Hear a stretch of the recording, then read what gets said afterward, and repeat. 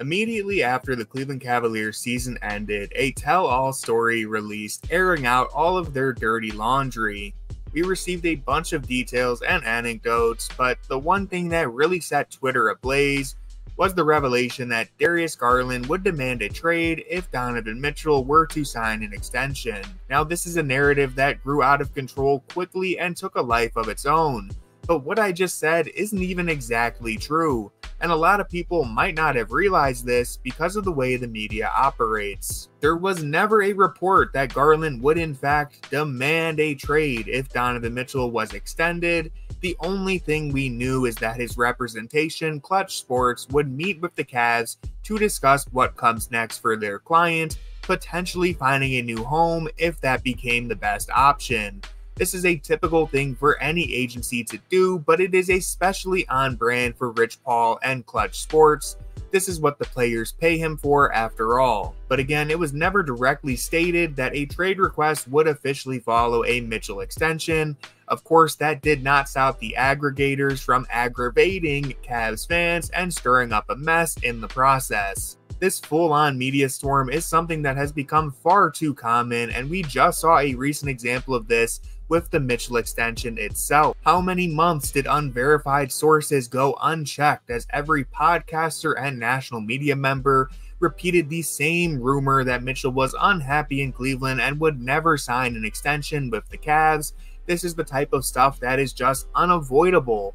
A rumor like that, no matter how unverifiable it might have been, is always going to bubble to the surface because it makes for compelling content one way or another, and no one really cares if you end up being wrong. You are drawing in fans of other teams who want to find out if a star like Mitchell could be available on the trading block, and you are also successfully rage baiting the fans of that smaller market team, drawing in more attention all the same. Now, the initial Garland report did not come from Darius himself, nor did it claim that he was unhappy with his fit alongside Mitchell. It simply stated that sources briefed on the matter say Garland's representation, Clutch Sports CEO Rich Paul, would have a conversation with Cavs officials on potentially finding a new home for the one-time All-Star if Donovan Mitchell signs an extension. And now I won't pretend to be stupid, anyone can see what is being implied here, but the phrasing of this report is intentional. There's a reason why Shams and none of the other credible reporters who contributed to this story decided to conclude anything in this sentence. Potentially finding a new home is not the same as demanding a trade. And well, now we are hearing that Garland was pissed off by all of this because it was never something that he expressed himself. And so while it would have seemed fair to interpret that initial report as a sign that Garland is unhappy, anyone who used that as concrete evidence for a conclusion was wrong, and it's why we need to be patient and allow things to unfold on their own.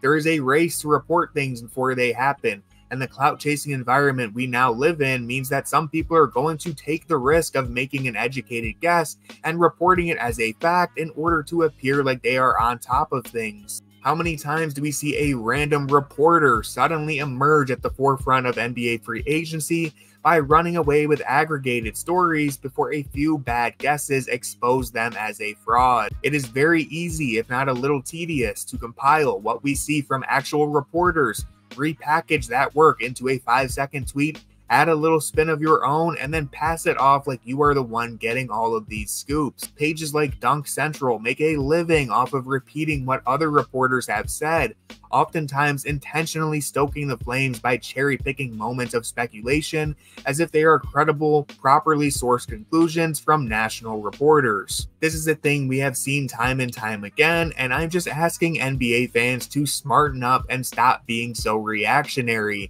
Tying this back to the Garland report, it was never stated that Garland is unhappy in Cleveland, that he does not want to play with Donovan Mitchell, or that he would refuse to return if Mitchell signed an extension.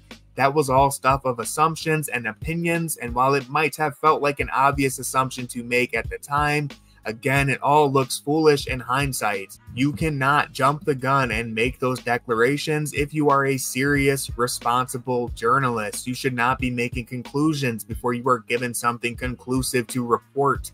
Now, if you want to simply speculate and share your opinion, then that is 100% totally fine. That's something we all enjoy doing, and I want to be clear, I'm not attacking anyone who simply shares their opinion or makes guesses based on what has been reported. It's something that I do on this very channel, but I do my best to be transparent and clear that I am not connected to the Cavs, nor do I have any sources, and I am not pretending to know what comes next. I am simply sharing my thoughts off of what we know so far.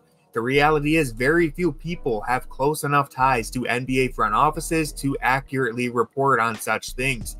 NBA teams tend to be lip-locked with their true intentions, and there's a reason why Shams and Woj are the first in line to break every major story. They are the best in the business because you rarely see them get things wrong by speculating or guessing on things. They have genuine connections and have worked their way up by not making a fool of themselves, at least not very often. They almost exclusively report on things that they have 100% confirmed and verified with credible sources. And that cannot be said for some of the accounts that aggregate stories and pass them off as their own. So this was a long-winded way of saying three things. 1. If you are an aspiring NBA reporter, do not cut corners and think you can cheat or guess your way to the top, because it only takes a few times being wrong before people realize you aren't actually as connected as you pretend to be.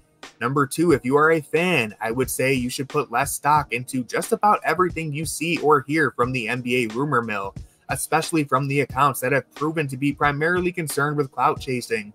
This stuff is fun, and I'm not here to be the fun police, but just spend an extra moment or two considering your source before you work yourself into a frenzy. And finally, my third point is the topic at hand, and just to correct the score, the recent reports suggest that Darius Garland is not going anywhere. The Cavs appear reluctant to let go of him. His trade value isn't super high, and he was not fond of the way his story was spun. His relationship with Donovan Mitchell appears to be just fine, and I wouldn't expect him to be traded. At least it's not something that is guaranteed to happen this summer, as it was initially reported or aggregated, I guess I should say. Now, as I said throughout this entire video, this is just the latest batch of what we've heard. Take it with a grain of salt. Things change fast in the NBA, and every player, team, agent has PR as a top priority.